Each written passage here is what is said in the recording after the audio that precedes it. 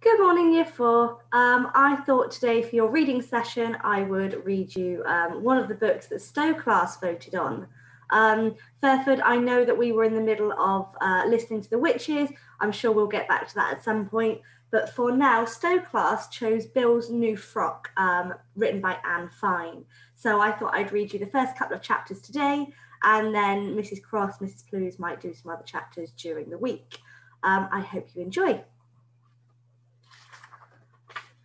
Okay, chapter 1, a really awful start. When Bill Simpson woke up on Monday morning, he found he was a girl.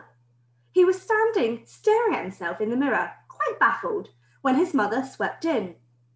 "Why don't you wear this pretty pink dress?" she said. "I never wear dresses," Bill burst out. "I know," his mother said. "It's such a pity." And to his astonishment, before he could even begin to argue, she had dropped the dress over his head and zipped up the back. "I'll leave you to do up the shell buttons," she said. "They're a bit fiddly and I'm late for work." As she swept out, leaving him staring in dismay at the mirror. In it, a girl with his curly red hair and wearing a pretty pink frock with fiddly shell buttons was staring back at him in equal dismay. "This can't be true," Bill Simpson said to himself. "This cannot be true." He stepped out of his bedroom just as his father was rushing past. He too was late in getting off to work. Mr. Simpson leaned over him and planted a kiss on Bill's cheek. "Bye, Poppet," he said, ruffling Bill's curls. "You look very sweet today. It's not often we see you in a frock, is it?" And if I just show you that picture there, you can see Bill looking at himself in the mirror and very clearly as a girl. Bedroom's a bit of a mess as well. He ran down the stairs and out of the house so quickly he didn't see Bill's scowl or hear what he muttered savagely under his breath. Bella, the cat, didn't seem to notice any difference. She purred and rubbed her soft, furry body around his ankles in exactly the same way she always does. And Bill found himself spooning up his cornflakes as usual. It was as if he couldn't help it. He left the house at the usual time too. He didn't seem to have any choice. Things, though odd, were just going on in their own way, as if in a dream. Or could it be a nightmare? For hanging about on the corner was a gang of boys from the other school. Bill recognised the one they called Mean Malcolm in his purple studded jacket. "I think I'll go round the long way instead," Bill thought to himself. "I don't want to be tripped up in one of their nasty scuffles, like last week when all the scabs were kicked off my ankle." Then Bill heard the most piercing whistle. He looked round to see where the noise was coming from, then realised Mean Malcolm was whistling at him. Bill Simpson blushed so pink that all his freckles disappeared. He felt so foolish he forgot to turn off at the next corner to go round the long way. He ended up walking right past the gang. Mean Malcolm just sprawled against the railings, whistling at Bill as he went by wearing his pretty pink frock with shell buttons. Bill Simpson thought to himself, "I'd rather have the scabs kicked off my ankles any day." When he reached the main road, there was an elderly woman with curly grey hair already standing at the curb. To feel safe from the gang, he stood at her side. "Give me your hand, little girl," she said. "I'll see us both safely across the road." "No, really," insisted Bill. "I'm fine. Honestly, I cross here every day by myself." But the woman simply didn't listen. She just reached down and grabbed his wrist, hauling him after her across the road. On the far side, she looked down approvingly as she resisted. "That's such a pretty frock," she said. "You mind you keep it nice and clean." Rather than say something disagreeable, Bill quickly ran off.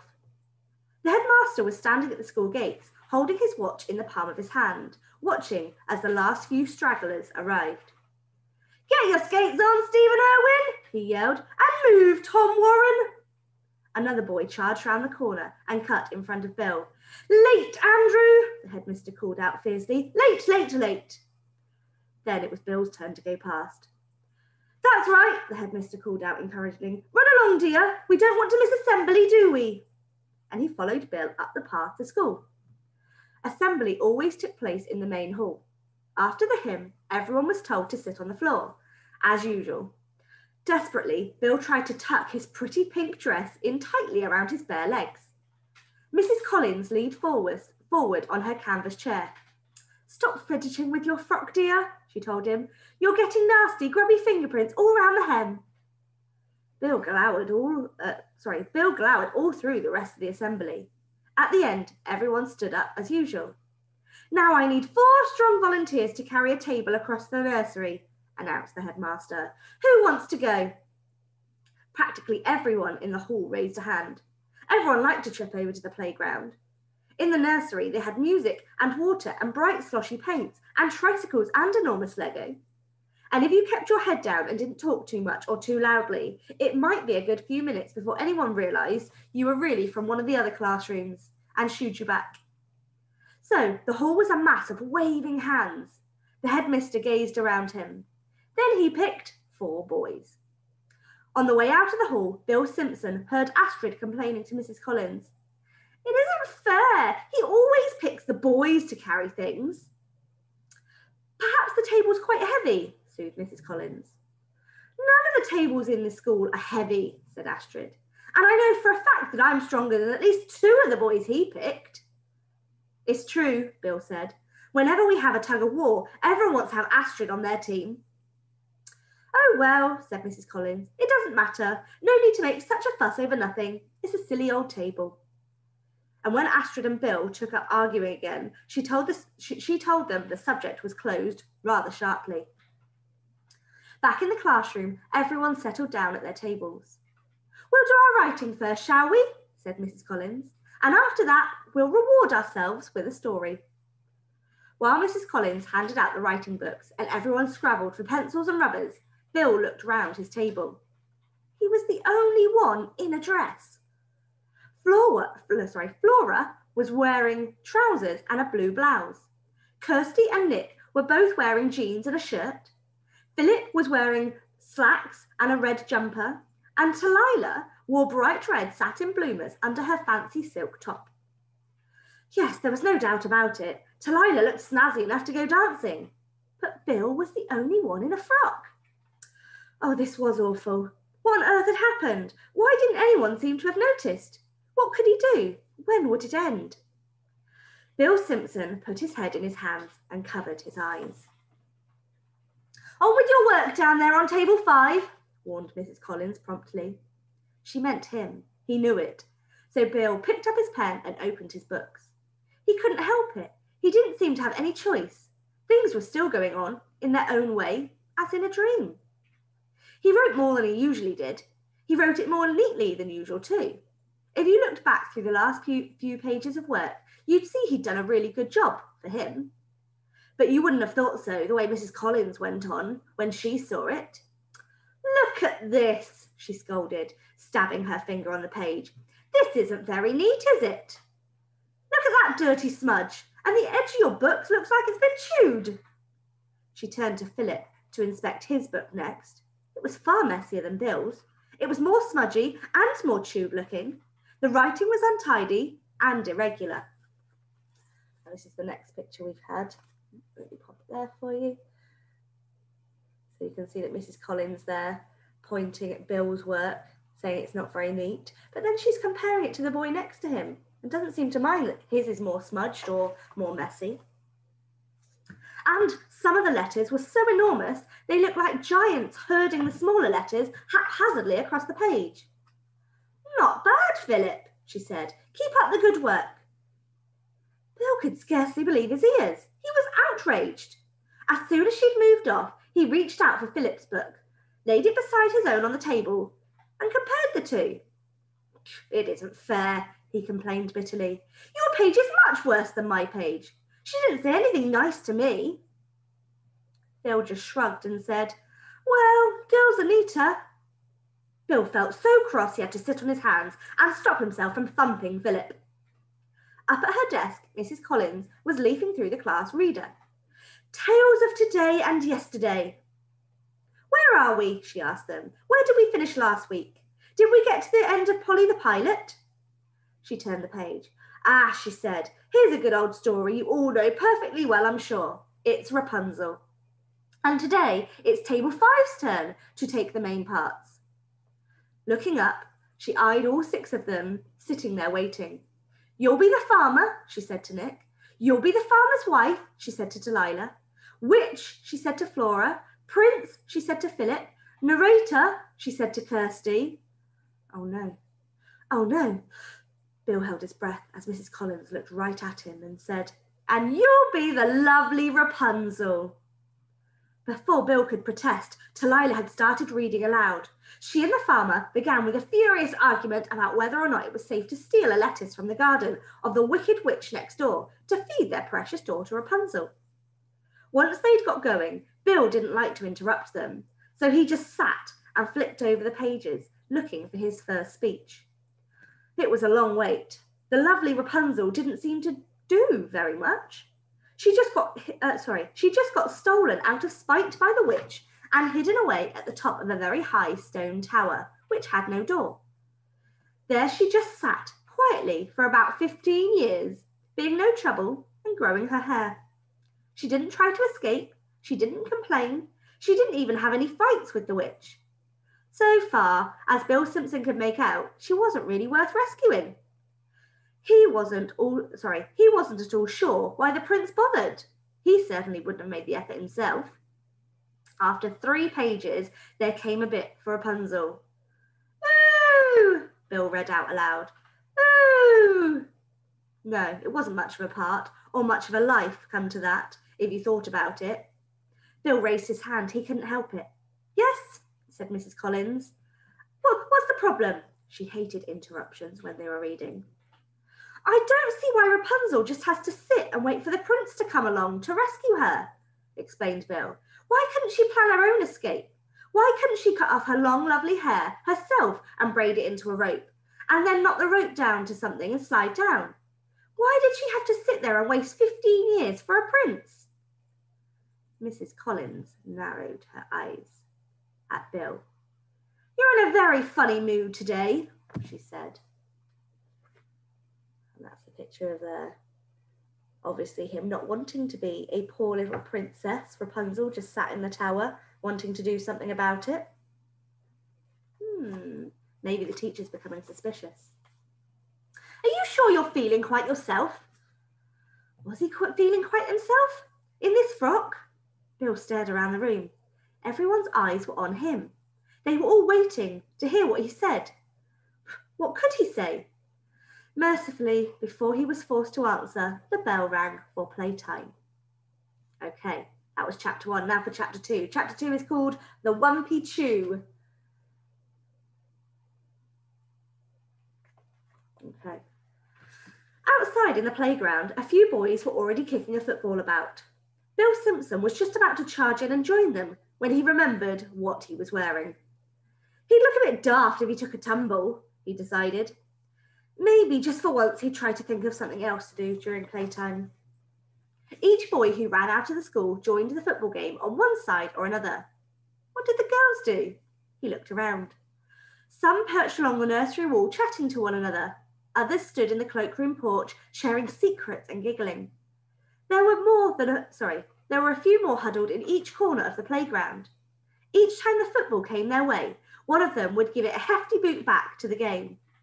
There were 2 girls trying to mark out a hopscotch frame, but every time the footballers ran over the lines they were drawing, the chalk was so badly scuffed that you couldn't see the squares anymore. But it was rather chilly just standing about. The dress might be pretty, but it was thin, and Bill's legs were bare. He decided to join the girls in the porch. At least they were out of the wind. As he came up to them, Lila was saying, Martin bets no one dares kick a football straight through the cloakroom window. And all girls looked up at the cloakroom window. You can see them there chatting inside. I wonder if the boys are going to take the dare. The girls all looked up at the cloakroom window. So did Bill. As usual, the caretaker had pushed up the lower half of the window as far as it would go. It made quite a large square hole. Anyone could kick a football through there, scoffed Kirsty. I could, said Astrid. Easy, agreed Layla. What do you think you could do? Sorry, what do you get if you do it? Bill asked them. A wumpy chew. A wumpy chew? Bill said, mystified. Yes, Layla told them, a wumpy chew. Bill glanced around at the group of girls. Nobody else looked in the least bit baffled. Presumably, they all knew about wumpy chews, whatever they were. I don't know, you could get wumpy chews around here, said Flora. So, they were rare, were they? Like giant pandas? Oh, I'd love a wimpy chew, said Sarah, but I'm not allowed because I'm allergic. Definitely an animal then, I thought. A furry one. Bill's next-door neighbour was allergic to furry animals too. What colour is it? Asked Astrid. Is it a pink one? If it was a pink one, thought Bill, it would probably be a baby, as they hadn't grown a lot of fur. No, Linda told them. I know exactly what colour it is, because it's the very last one, and it's browny yellow. Perhaps Martin hadn't been feeding it properly. Perhaps that was the reason its nice pink skin and fur had gone all browny yellow. Obviously, it needed to be rescued, and fast. He'd better take the bet. I'll do it, he announced. I'll kick the ball through the window and get the wumpy chew. Talila gave him a bit of a look. You'd better be careful in your dress, she warned. That football is filthy. I'll manage, said Bill Simpson. I know what I'm doing. The news, he noticed, spread like wildfire all along the line of girls perched on the nursery wall and into the little huddles in the corner of the playground. All the girls turned to watch someone have a go at kicking a football straight through the cloakroom window. What's the bet? They asked one another. A wumpy chew. Right then, thought Bill. No reason to hang about. It was a simple enough shot. All he needed was a football. He walked towards the footballers in order to borrow theirs for a moment. Just as he did so, the game happened to swing his way and several boys charged past, knocking Bill flat on his back on the tarmac. Get out of the way, they yelled. We're playing here. Bill picked himself up. He was astonished. Usually, if anyone walked into a football game, the players thought they'd decided to join in. Come in on our side, they'd yell. Be our goalie, take over. But this time, it was as if they weren't so much playing football around him as through him. Get off the pitch! Stop getting in our way, go around! It was the Frock again. He knew it. I want the ball, yelled Bill to the other players. I just want to borrow it for a minute, for a bet. Games always stopped for bets. It wasn't a rule, but they all acted as if they hadn't heard him. Out of our way, you're spoiling the game! The ball happened to bounce Ball's way again, so he leapt up and caught it in his hands. I need it, he explained, just for a moment. The footballers gathered around in a circle. They didn't look at all pleased at his interruption of the game. In fact, they looked rather menacing, all standing there with narrowed eyes, scolding. If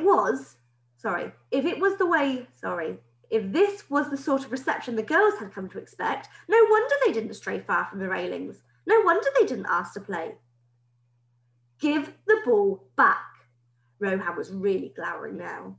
Yes, Martin agreed. Why can't you stay in your own bit of the playground? Mystified, Bill asked Martin. What bit? The girls' bit, of course. Bill looked around. Girls were still perched along the nursery wall. Girls were still huddled in the porch. Girls still stood in the tight little groups of each corner. No girl was more than a few feet into the playground itself. Even the pair who had been playing or been trying to play hopscotch had given up and gone away. Where's that then? Asked Bill. Where's the girls' bit? Where are the girls supposed to play? I don't know, Martin answered irritably. Anywhere, just somewhere we're not already playing football. But you're playing football all over every single inch of the playground, Bill said. Martin glanced up at the clock on the church tower next to the school. There were only 2 minutes left before the bell rang, and his gang was down by one tiny goal. You can see them there having the conversation argument about where girls should be on the playground.